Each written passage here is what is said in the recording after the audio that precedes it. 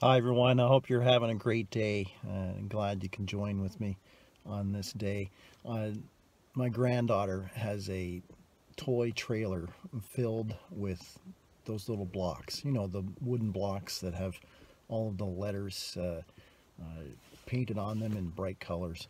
And oftentimes she'll mix them all up and make some words that, well, they don't make sense to any of us, but they certainly make sense to her. And she has a favorite task as well, where she'll get someone, one of the adults in her life that loves her, to pile them all up, make a nice tall tower, and then she, with great glee, knocks them down.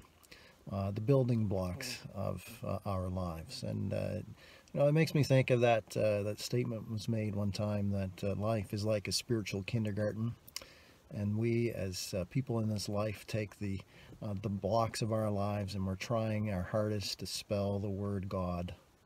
Uh, Life is like a spiritual kindergarten. Well, I think of that, and I think a little further of how God Himself reached down from heaven and He took the blocks of our lives and He spelled out a word that helps us to know Him. In fact, He spelled out the word Jesus, and He didn't simply just write it in the sky. He came.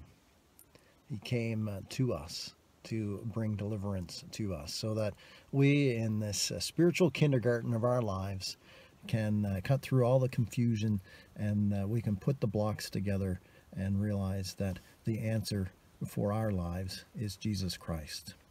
God, who is gracious and kind, has reached down to us and spelled it out for us so that we know that through Jesus Christ we have life.